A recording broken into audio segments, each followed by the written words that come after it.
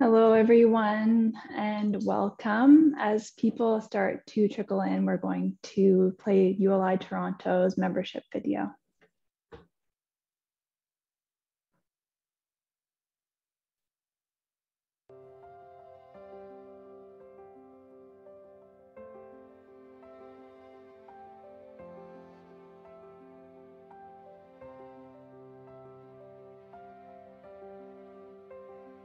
Having the ability to exchange stories, exchange ideas, and really sort of find mentors in the industry via ULI was a huge plus for me. So one of the things that I first started doing with ULI in terms of active engagement was with their urban plan program.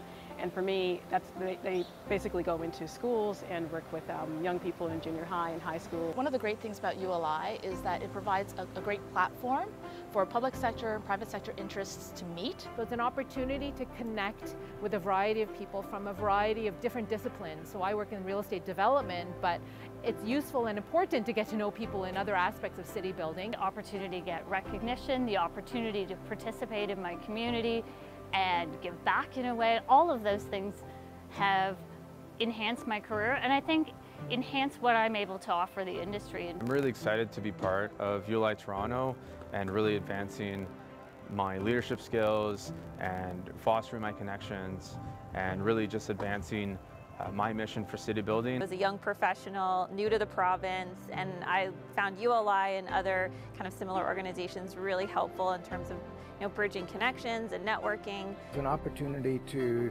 connect with people who have questions, who have not quite figured out how to do things. And I liked how hands-on you could be as a member. You could get involved immediately, you can volunteer. For me, ULI is one of the greatest organizations in the world, and certainly in Toronto, to connect, to learn, and to become a part of an organization that really values its people and its members.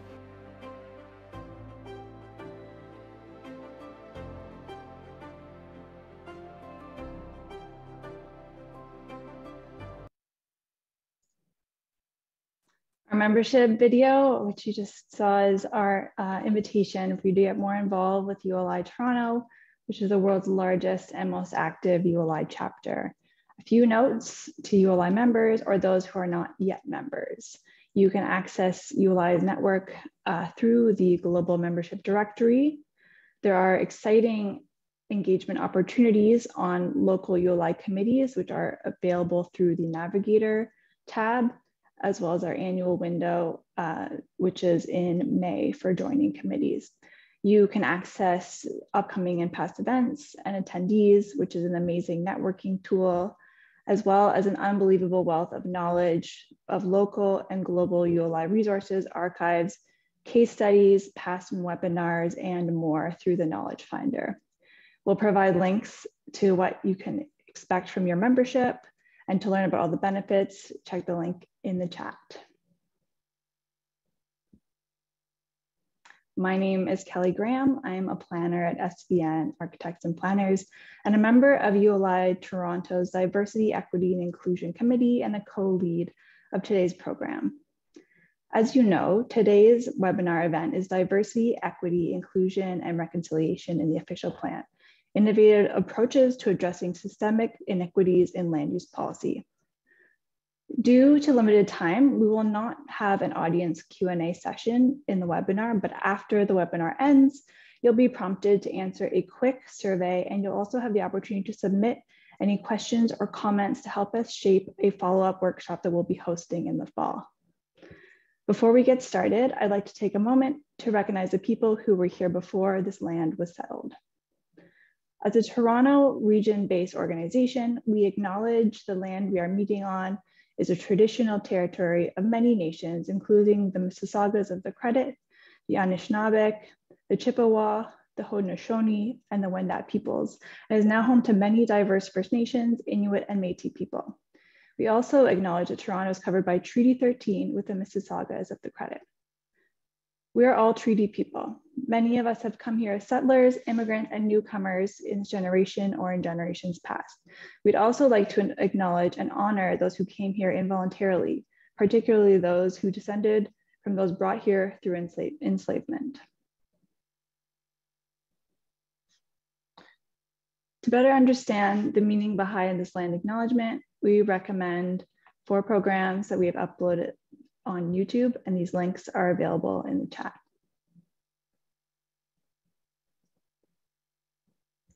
Today's event and all other ULI programming would not be possible without the support of our annual sponsors. I would like to say a major thank you to all of them for their support, with specific acknowledgement to our diamond sponsor and diversity, equity, and inclusion sponsor, and Ellis Don, for their continuous support. Now more than ever, ULI Toronto relies on our sponsors to put high quality programs and to drive the mission to support the future of the built environment for transformative impact on communities worldwide. To all of our sponsors, we thank you. Now, without further ado, I would like to pass the mic to Junija Varghese, the Interim Director of Community Connections at United Way of Greater Toronto.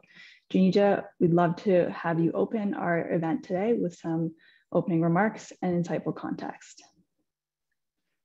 Hello, everyone. Kelly and ULI team, thank you for inviting me and having me as part of this exciting event.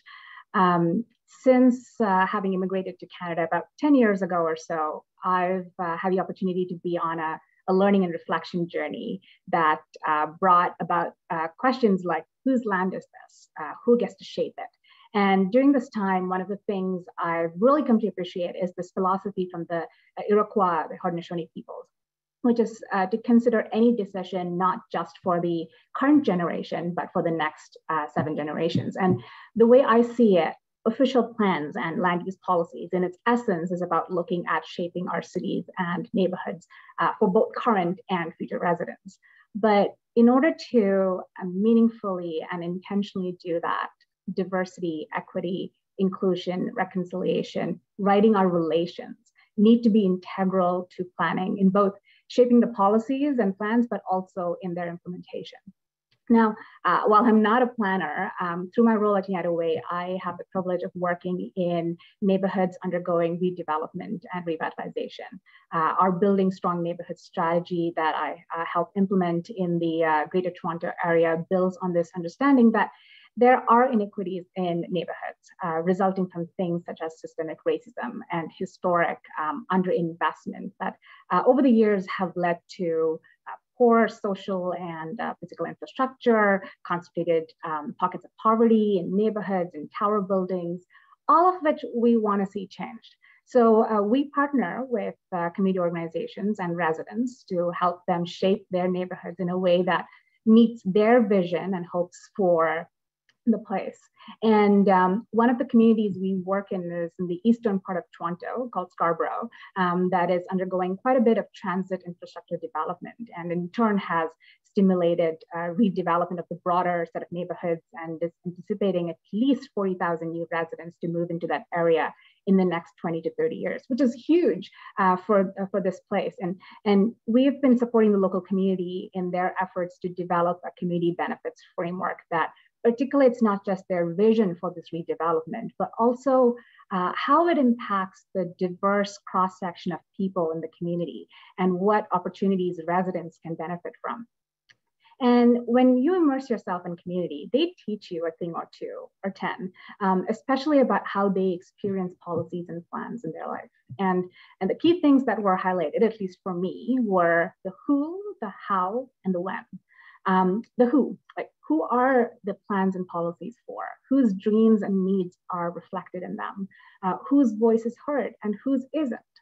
And more often than not, there's a disproportionate number of racialized peoples and those impacted by systemic inequities who don't see themselves and their families in the local plans. We know that not everybody experiences a community or a city in the same way. Those living in social housing, those experiencing a disability, those single moms juggling multiple jobs and trying to figure out childcare in order to participate in a council deputation or a secondary plan consultation. Like we've heard this quite frequently. And they're the ones who could really shed light on what kind of affordable housing needs to be there, the need for accessible spaces and important community services, their hopes for opening up a small business storefront or the need for culturally relevant food options. And they're also often the ones who are left in a tough spot of potential displacement or not being able to fully experience the benefits of changes. So the purpose behind community-led projects such as the Community Benefits Framework was looking at how we can amplify the voices of historically underrepresented groups in determining the design and future of the place they live in. And of course, feed that back to the local planning units, developers, city councilors, and other stakeholders. But as someone who speaks multiple languages, I have to say, planning is a language of its own. It's beautiful, but in order for community to meaningfully participate in planning conversations, they need to kind of understand that language a bit. So one of our funded community groups did a couple of planning 101 capacity building sessions with residents on things like land use policy, official plans, inclusionary zoning, and this was in a location that had seen quite an influx of Syrian refugees in the last few years. And the group wanted to make sure these folks were engaged because they too are part of the makeup of the neighborhood. So they brought in Arabic translators, and I was part of the session as well. But here's what we found. It was really challenging to translate planning terms into Arabic and other different languages. And I don't know if any of you have tried that, but this actually brings us to a much more broader question about how do we make sure we meet community where they're at? How do the plans, policies, processes account for unique barriers that different populations face? And finally, what we heard from community, it's about the when. I cannot take any credit whatsoever for this illustration I'm going to share with you because it's actually from an article that I read a couple months back, which talked about the fact that we often engage community asking about what kind of frosting they want on a cake that is already baked. So if someone asks, when should reconciliation, diversity, equity, and inclusion be brought into the process, it begins even before deciding the cake, right from the start and every step of the way, the policies, the community engagement, the decision-making, and everything in between.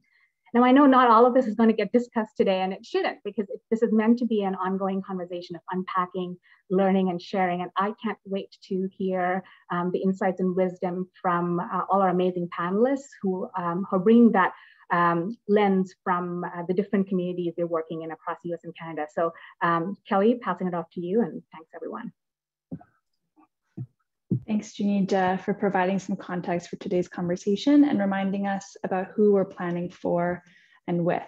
It's now my pleasure to introduce today's moderator, Cheryl Case, who is founder and principal urban planner of CP Planning, as well as an early career Canadian urban leader at the School of Cities of the University of Toronto. She'll introduce our speakers and lead what promises to be a very illuminating panel. Thank you so much, Kelly. It is a great honor to be the moderator for this conversation. When the ULI DEI committee looked at hosting this conversation, we had a list of our ideal folks to speak about their experiences in municipal planning with a DEIR focus. And we are really excited that actually our top picks all agree to be here tonight. So as far as we know, these are the best of the best in terms of North American leadership in incorporating diversity, equity, inclusion, and reconciliation in terms of addressing systemic discrimination against Indigenous people in North America in planning.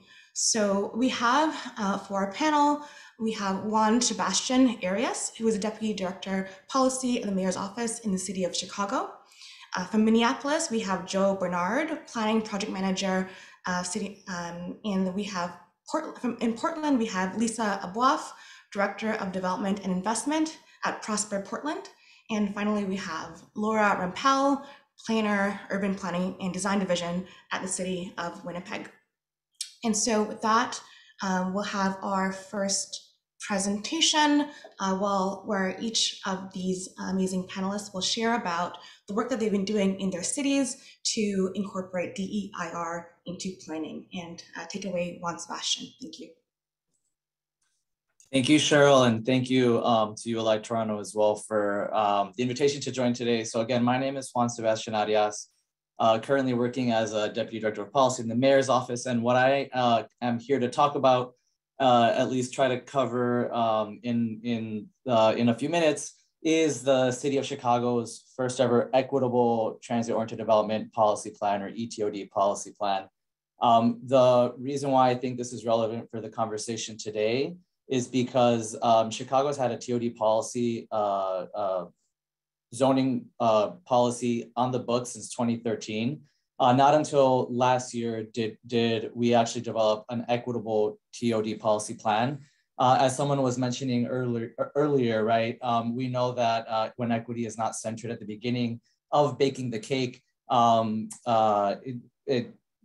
that cake or that policy in this case will only serve to exacerbate some disparities. And that's actually the impetus of what drove us as a city to recognize we need to actually focus on the equitable part of our TOD work. So if we go to the next slide, with that background, this is a little bit of just some of the data behind what we were starting to look at, what some of the problems were that we were trying to solve. Again, as I mentioned, Chicago's had a TOD zoning ordinance on the books since 2013. The map here on the left shows all the developments that have taken advantage of some of the development incentives since 2013 near transit. And as you can see, there is a huge disparity in where we're actually seeing TOD development happening in the city. You all may or may not be familiar with the city of Chicago. If you look at this map, everywhere you see activity happening are the parts of the city that are wealthier, that are wider, and parts where you do not see any TOD activity happening is largely in communities of color. So a lot of the South and West Sides, which are majority Black and historically disinvested communities. So this is one of the issues that we started to, that we recognized that we needed to, but one of the reasons why we knew we needed to actually be specific about how are we going to advance equitable TOD in the city, and not just something that, and not just have a policy that reinforces these disparities. If we go to the next slide, this is another example of some of the, another example of some of the challenges that we are also looking to address. In Chicago, we have as in many cities, we're facing some displacement challenges and pressures, and we like to think about this in two ways, or the two sides of displacement. Chicago, again, has a number of different communities that are have different market pressures, are seeing different investment levels, and some of the outcomes of that we're seeing is that in some neighborhoods, a good number of majority Latinx communities that are seeing some rapid investment and growth, especially near transit, we're seeing a lot of displacement. So Logan Square is just one example of that. On the flip side, we also have a lot of displacement happening caused by disinvestment in the majority Black parts of the city. So this is also some of the framework or some of the challenges that we had in mind as we embarked on this journey to develop the city's first ever ETOD policy plan. If we go to the next slide, this tells a little bit, or shows like a snapshot of a bit of the journey that we went through to get to this point. To just gloss over it relatively quickly, and happy to say more during the discussion. In 2019 was the most recent update to the City of Chicago's TOD ordinance. We have a very strong coalition who are close partners of ours in the mayor's office too, who advocated for that ordinance to include a mandate for the mayor's office and city departments to develop an ETOD policy plan, recognizing, looking at the data, some of the data that I just showed, and also some other key indicators, and actually working through a community-driven process, a collaborative cross-sector process to develop a plan for how we would change our policies, our programs, and other strategies for advancing equitable goals. In Chicago, we do define equity as both an outcome and a process. And so this is also why I want to highlight the process that we went through. So in close partnership with Elevated Chicago, we formed a working group, which grew over time to be over 80 stakeholders, which included funded members of community-based neighborhood organizations, as well as citywide and regional organizations as well. Fast forward to a year and a half work, we had a draft policy plan that we put out for public comment. And then finally, this last summer, June 2021, we finalized the policy plan and had it approved and adopted, took it to the Chicago Plan Commission to be approved and adopted. If we go to the next slide, just to give a snapshot also of some of the goals that we articulated within this ETOD policy plan. Our vision for ETOD in the city of Chicago is that every person, regardless of their income, their disability, their race, gender, et cetera, should be able to benefit from TOD or from dense pedestrian-oriented development and communities themselves. And the ways that we recognize we need to do this, looking across all the different kinds of Chicago communities that there are what's up here on the slide. One being increasing investment in new development and in capital infrastructure near transit in the disinvested parts of the city, so largely in the south and the west sides, for example. At the same time, we recognize we need to prevent displacement in neighborhoods that are seeing rapid growth, which I talked about a little bit as well. And then on the third piece here is around promoting affordability and diversity of housing options and tackling some of the exclusionary zoning that makes a lot of transit-rich neighborhoods and part of the city high cost and inaccessible for a lot of Chicagoans.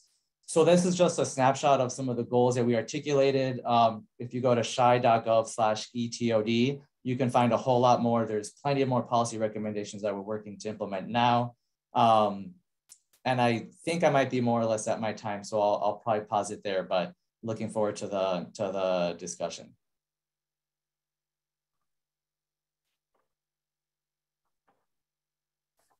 Amazing. Thanks so much, Juan Sebastian. There's a lot of intersections I can see there with, for example, Little Jamaica, where we've seen the Black population decrease quite a bit along the Eglinton LRT. So again, seeing this connection between Chicago and Toronto and how we can maybe bring in some of that here. So next we have Joe Bernard from Minneapolis. Hi, thank you, Cheryl. Good morning from Minneapolis. Thank you for having me today. I'm excited to share some of our experiences with equitable planning with you and to hear from these other great speakers. It was good to hear Juan Sebastian, some really familiar themes happening in Chicago. My name is Joe Bernard. I'm a planner with the city of Minneapolis. A few years ago, I served as a co-project manager for a citywide planning process. It sounds similar to the one that Toronto is facing here. For those of you that are unfamiliar, Minneapolis is at the center of a metro area that has a relatively strong regional governance for a US metro. We are required by state statute to update our citywide comprehensive plan every 10 years. It addresses all manner of things that the city is responsible for. That being said, the focus of these plans is often on accommodating growth through new development and how our city will do that through policy and regulatory powers. Next slide, please. Very early on in our process, we asked the public and our elected officials what the focus of this planning effort should be. They made it abundantly clear that we needed to evaluate all of the city's proposed future work through an equity lens. For us, that meant we adopted 6 values and 14 goals that we would use to evaluate policy for how housing, jobs, transportation, and all other vital systems would be supported by the city over the next 20 years. First, that meant prioritizing our outreach efforts on communities and supporting voices in communities that have been telling their story for years, and which is unfortunately in many cases stories of systemic marginalization by the government and other institutions that have resulted in Minneapolis being home to some of the biggest gaps in wealth, income, education, health, et cetera, between our white residents and our Black, Indigenous, and other residents of color. Next slide, please. Touching on just one of the examples from the plan, we worked with communities to tell the story of, you'll see here from left to right, we told this story of redlining, where in the earlier part of the 20th century, non-white residents could not qualify for a loan in areas where they lived and were barred from housing access in whiter neighborhoods. We told the story of racially restrictive covenants, where deed restrictions on properties made it impossible to sell or rent land or housing to people of color. And we told the story of how single-family zoning was used, as suggested by our federal housing authorities, as a means to limit access to housing opportunities for people of color. These practices work together over time to restrict access to opportunities for wealth building, access to the best parks and schools, and locations that afforded residents transportation options for accessing better jobs. These practices didn't just end 60 years ago. Black Americans were unequally issued loans with unfavorable terms leading up to the 2008 housing bubble, and still today on a national level, homes in majority Black neighborhoods are undervalued by $48,000 per home on average. The result in Minneapolis is an incredibly segregated community by race, as you can see on the rightmost map here, and by nearly every outcome you can imagine. Next slide. I'm going to focus these opening remarks on process today, but I'm happy to serve as a resource moving forward regarding what we did specifically to address some of these harmful histories, and you can find that at Minneapolis2040.com as well. What worked for us process-wise is outlined on this slide. I want to emphasize, please spend ample time developing consensus on the outcomes you're hoping to achieve at the front end. Do this by prioritizing engagement with stakeholders that are most impacted by the work. Get your elected officials to formally recognize these goals early in your process so that everyone, staff, stakeholders, elected officials can be held accountable to those goals throughout your process and then beyond into implementation. You want to acknowledge that if you want different outcomes in the future, you want to get people to acknowledge that reality, that if you want a different outcome, you're going to have to change past practices that got you here. So a solutions-based process. And then set up accountable structures so that you can change course in the future as needed to stay on track in achieving your goals. So with that, look forward to our discussion with questions for the panelists, but I'll turn it back to Cheryl. Amazing. Thanks for those great little lessons there, the process lessons. I hope people are taking note. So next we have Lisa Aboif from Portland. So for me, I'm going to say good morning to you all because I know it's afternoon for you. For me, it's still morning. So I'm Lisa Aboif. I am the Director of Development and Investment with Prosper Portland. And I go by she, her, hers. Next slide, please. But I thought I'd set the stage a little bit of who is Prosper Portland. It's not always self-evident to folks who work in either city planning or policy development. Prosper Portland is the economic development and community-based development agency for the city of Portland. We are implementation focused. So based on what you've heard from some of our earlier speakers, we really take long-range policies and plans and we put them into action largely with kind of community-based work and financial tools. We have a very close working relationship with any number of the City of Portland's bureaus, including our Bureau of Planning and Sustainability, who hands down long-range plans from economic development related plans to community development related plans, and then we move those into implementation on the commercial side. And what I'm showing here is our strategic plan that really is at the core of all of our work. We have 5 strategic priorities, and what you'll note at the heart of all of those is building an equitable economy. So given the history of our agency, we were the urban renewal agency for the City of Portland, really kind of owning that history and the obligations to do better and to improve. We have centered equity in all of our work. What you see growing from there is we have 5 key goals with particular measures that we've set to those. And I'm gonna summarize them at a high level.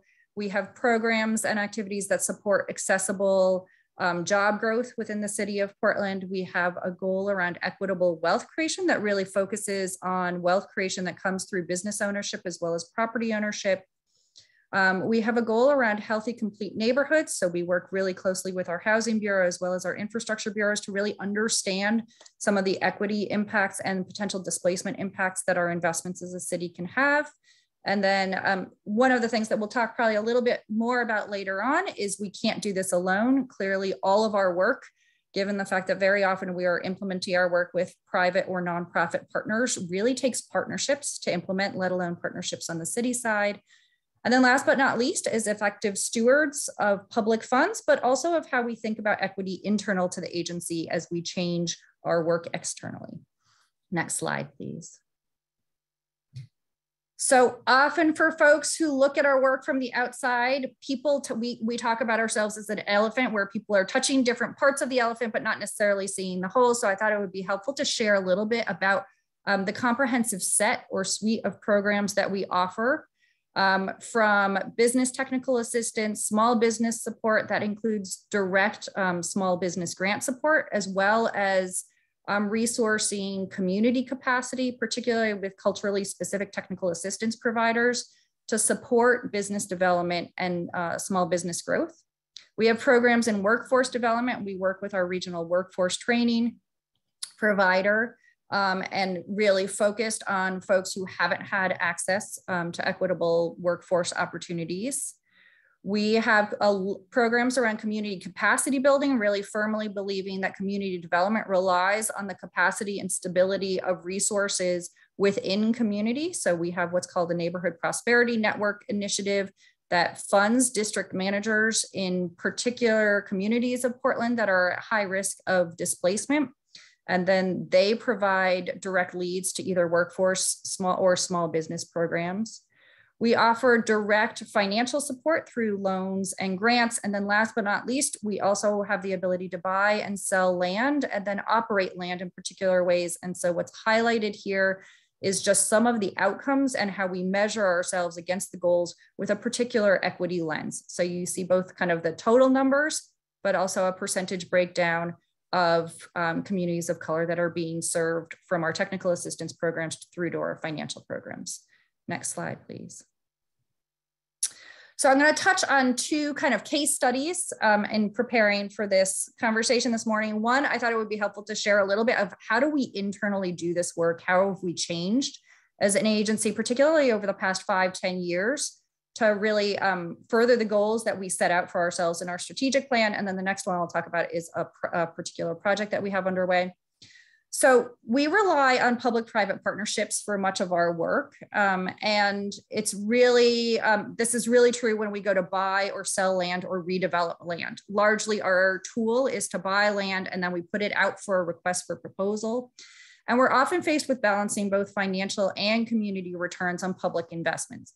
Historically, our internal review committee that would look at those land transactions or those investments focused exclusively on financial policy outcomes. And over the past couple of years, we've pivoted that financial investment committee to actually be a committee for accountability on both our financial policies as well as our equity policies. And we started to put in place tools that would support staff on a pretty systemic way to negotiate those investments or those land transactions. And it was also our goal to be more intentional and transparent in how we're negotiating our interests and what our goals really are on a project by project basis, not only with the development community, whether those are private or nonprofit development partners, but also with the community where we're doing our work. And so what you see on the right is a lens that our staff will fill out for each disposition of real estate property. So we'll buy a piece of property, we'll work with the community to really identify what its priorities are. We'll identify the budget and budget availability for us to invest in that land as well as the land value. And then staff will fill out this matrix that starts with baseline priorities on all land transactions, whether we're making a public investment or it's just a fair market transaction. Will require our business and workforce equity goals as well as green building.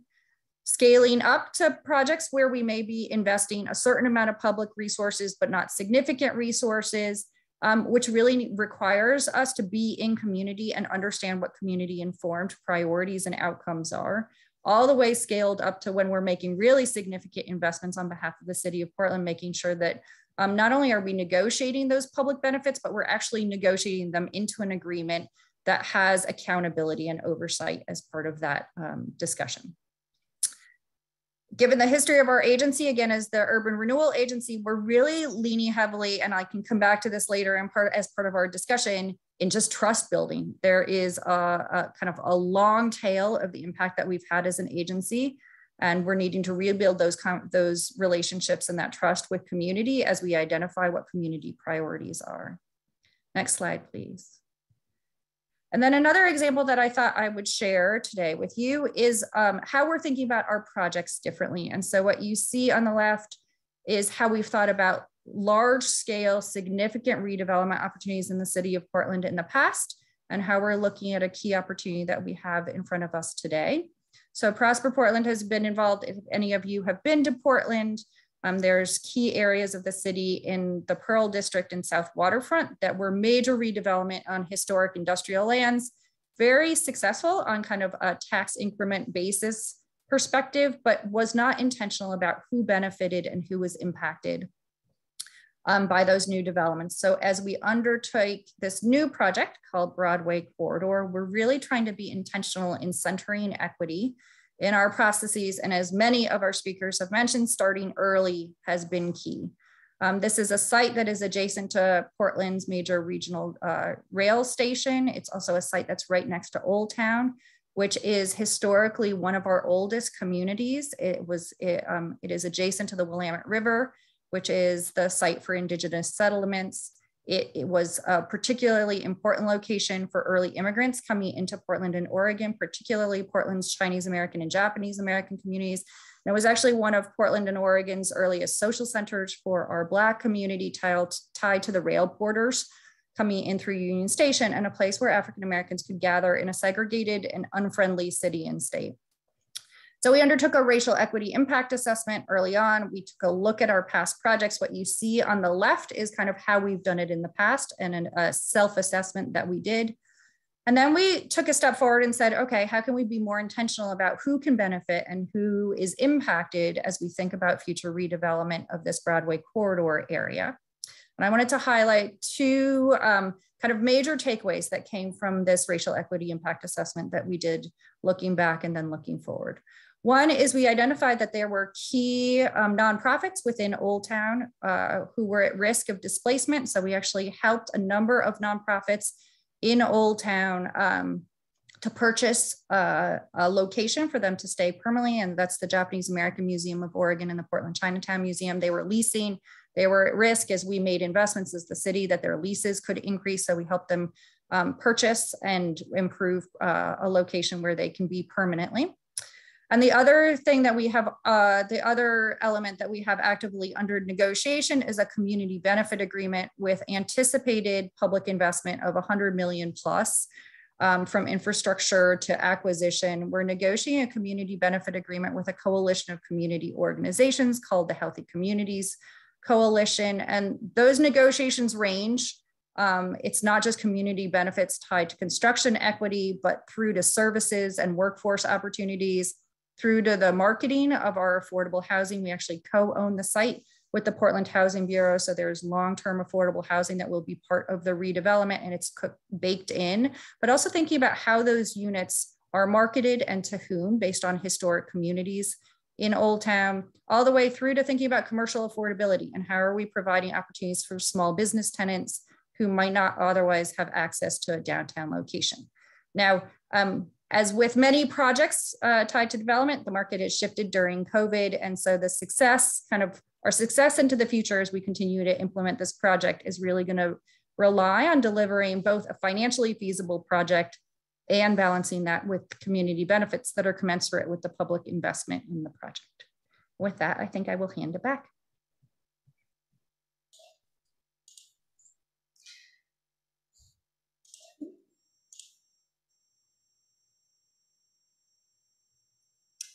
Amazing. Thank you so much, Lisa.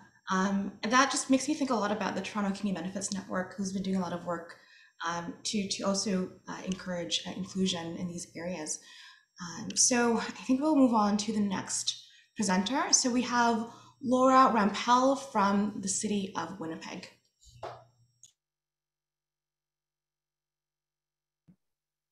Good morning, everyone. It's lovely to be here with esteemed colleagues. It's great to learn from all of you. If you can go to the next slide, please. So I just want to situate Winnipeg, and it's located in Treaty 1 territory at the home and traditional lands of the Anishinaabe, Innu, and Dakota peoples, and in the national homeland of the Red River Métis and our clean drinking water comes from Shoal Lake 40 First Nation and Treaty 3 territory on the boundary of Manitoba and Ontario. I am a third-generation settler on these lands and have personally benefited from white supremacy and colonial systems that have enabled the privileged position that I have today. And with that privilege, I have the responsibility to critically question and change those systems, continue learning and unlearning, and integrate reconciliation into my personal and professional life. So I've been asked to focus on reconciliation components of the Our-Winnipeg 2045 development plan because Winnipeg has a large urban Indigenous population and significant efforts have been taken by the city to prioritize truth and reconciliation. And there have been a number of initiatives, and so they have influenced the Our-Winnipeg plan, and some of the policies have been elevated and integrated into it. So I'll just mention a few of them and provide links in the chat afterwards. We've developed an Indigenous Accord, which is, it connects Indigenous and non-Indigenous Winnipeggers and organizations to come together to explore reconciliation and commit to action. There's the Welcoming Winnipeg initiative, which helps to ensure that the contributions, experiences, and perspectives of First Nations, Métis, and Inuit are reflected truthfully in our stories, historical markers, and place names.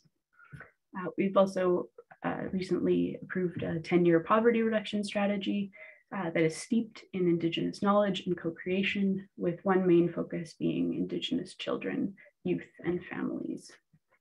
And last week, you may have also heard on the national news that the Hudson's Bay building ownership in downtown Winnipeg has been transferred to the Southern Chiefs organization, which is quite historic.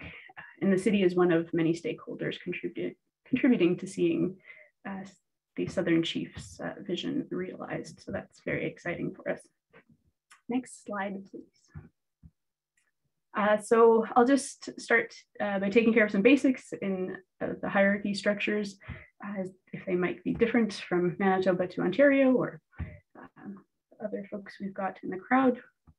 Our Winnipeg 2045 is a city charter required citywide development plan bylaw that guides everything the city does. It's social, environmental, economic, and physical land use. We also have a more specifically focused secondary plan bylaw called Complete Communities that unpacks the land use specific policy that is highlighted in Our-Winnipeg. So they work in partnership. The pyramid in the middle demonstrates the cascade down from the high level goals and policy in Our-Winnipeg down to the planning tools in order to implement them. It's a bit too detailed to get into it now, but the governance and the management text to the left and right of the pyramid highlight the importance of alignment and integration of Our-Winnipeg into existing decision-making processes. Next slide, please. We began this journey in 2016 with research and public engagement. It was intended to be a tweak to the previous development plan, but due to the co-creation process, it took a lot more time. We built agreements on the plan vision and policy directions, which resulted in minimal opposition during the approvals process.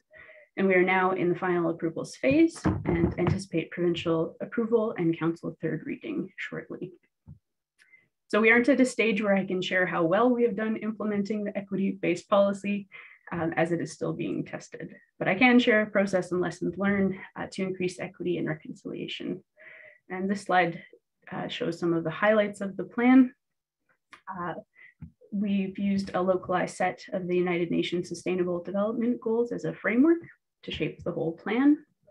The process of policy co-creation has reflected community needs and promoted the alignment with other plans, strategies, and processes. Our-Winnipeg prioritizes equity and human rights in order to elevate the needs of the most vulnerable Winnipeggers to leave no one behind. Our-Winnipeg enables reconciliation, climate action, and poverty reduction as economic drivers. We also try to embed a few targets into the plan, although we have many more that we will need to set in order to be accountable to our residents. The plan commits to implementation through a strategic priorities action plan process and resulting plan, which has just been initiated and intends to align with our 4-year multi-year budget cycle an update of our corporate strategic plan, and a newly elected mayor and council in October of this year. Next slide, please. The localized set of 6 sustainable development goals on the left were synthesized from the 17 UN goals, and they are leadership and good governance, environmental resilience, economic prosperity, good health and well-being, social equity, and city building. The goals are intersectional and intergenerational and were useful as an organizing framework to build a foundation for nonpartisan agreement. We are aware that priority setting and how we achieve the goals will be more challenging and more political, but we're looking forward to that challenge. So I'll stop there and look forward to the resulting conversation. Thank you so much, Laura. I think it's fair to say that you are making many Toronto Winnipeggers proud. So we only have time for one question, and I think we'll try to maybe cap the moderated conversation to end at about 12:55. So my one question, and maybe it'll roll into others, how are non-governmental and community partners involved in implementing the plan or strategy? And I'd actually like to start with Laura, if you're still there, because in Winnipeg, the focus on reconciliation really sparked our interest here. So I would love to hear about how Indigenous organizations were part of the plan of our Winnipeg. Oh, you're muted. Thank you. Yeah, it was important to us to try to engage as many folks as possible and have that representation and diversity. Best laid plans don't always work as intended, but we were able to connect with a number of Indigenous-based organizations. When we were visioning, we connected with Mayor Brian Bowman's Indigenous Advisory Circle and received their guidance, which was really important.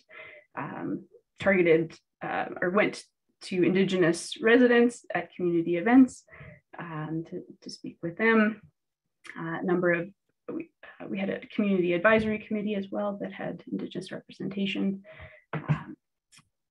We had what we called anchor institutions who we co-created policy with in a much more informal and back and forth way. And so folks like the Winnipeg Indigenous Executive Circle participated in that and received confidential drafts along the way so that we could integrate their feedback. So that was extremely valuable.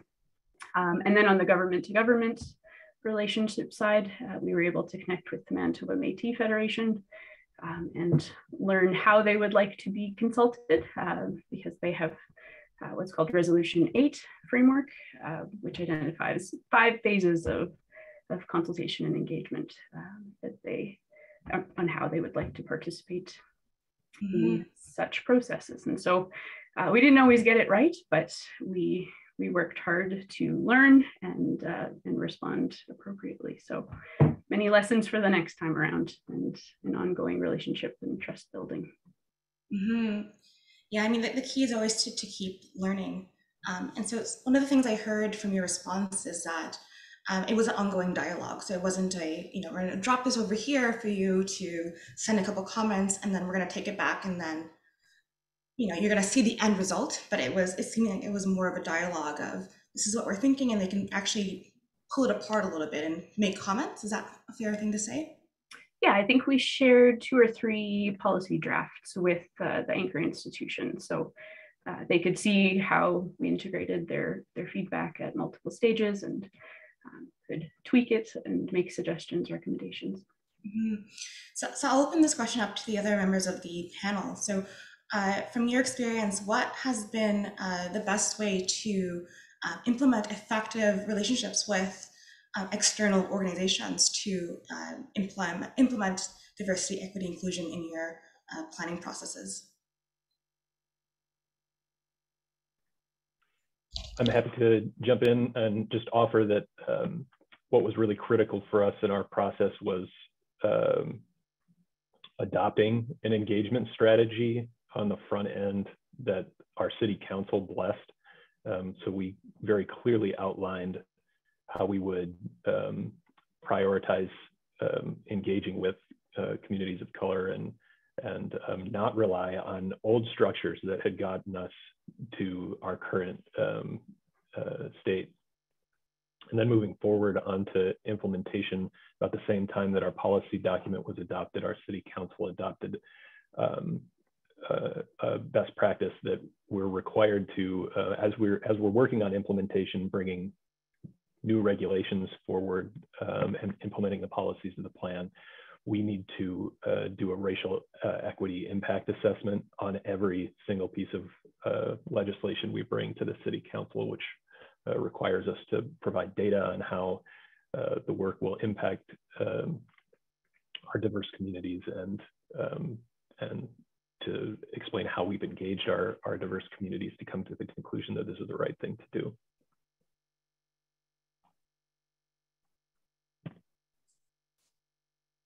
I can jump in with a few thoughts too, and to be totally candid and honest, right, I feel like it's an ongoing lesson that we're trying to learn of how to build those effective relationships and how to bridge the broken trust that runs deep.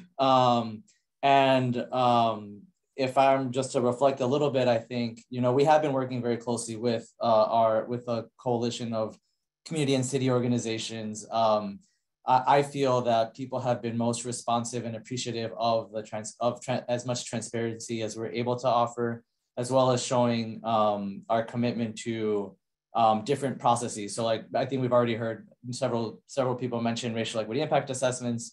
We are, as part of our implementation as well, we are currently in the midst of conducting a health and racial equity impact assessment on some proposed land use changes that would reflect the ETOD policy plan that we've put in place. And so I think it's a mix of both, you know, these new community-driven processes, being as transparent as possible. Accountability obviously is big, important, and a big theme that is sometimes can be challenging to, you know, figure out how to operationalize as well. But I think the openness to like trying to figure out what that way of working is appreciated by at least here, our partners on the ground. Maybe I'll just build on that, because I would say a +1 to everything that Juan just said is, I think, time, right? I mean, as particularly on the public sector side, there are many years of detrimental impact, and we have to own that. And we're not going to change those relationships in 5 years. This is really kind of a time commitment that moves beyond political timelines. The second I would say is resourcing community capacity. So we found that it's really important that we're actually providing direct funding to community-based organizations for staffing all the way through to honorarium. So if they're participating on committees, that we're honoring the technical and lived experience that they're bringing to bear.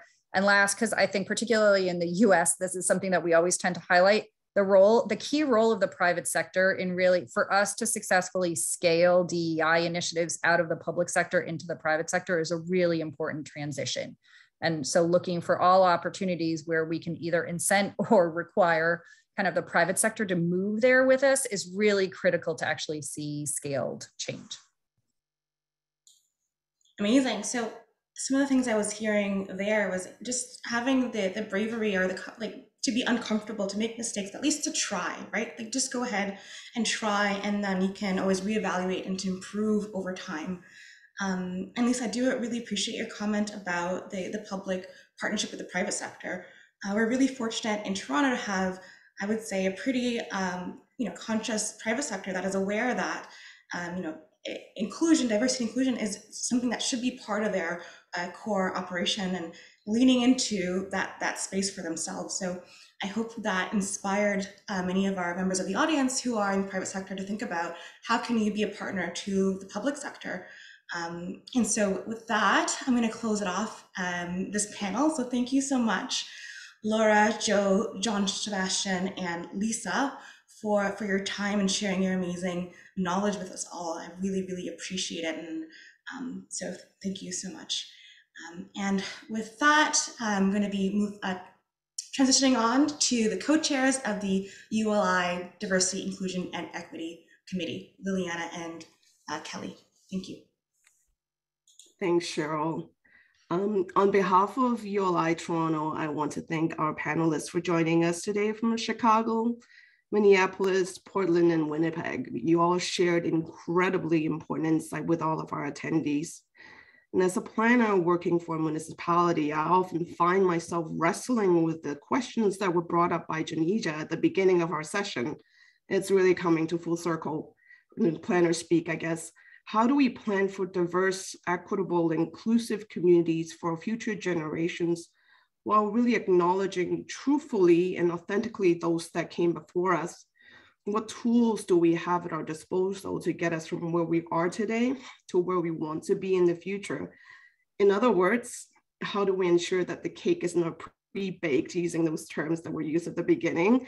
So from our panelists today, we have a glimpse of how it can be done. From Chicago, we learned of how the city utilizes an equitable transit-oriented development plan as a tool to advance the city's affordability, wealth building, public health, and climate resiliency goals. From Minneapolis, we learned that adopting an equity plan is as important as its process in which the plan is being developed, in that it requires that we engage early on and with everybody, and in particular, the targeted and impacted groups, the underrepresented, and bring those stories that have not been heard into light. Requires that we have champions in support of our elected officials, and requires that we need to acknowledge that change is necessary to achieve these goals we've identified in our plans. From Portland, we learned about the importance of applying the equity and accountability lens to balance the risk with financial return and public and community benefits in efforts to plan towards an equitable economy.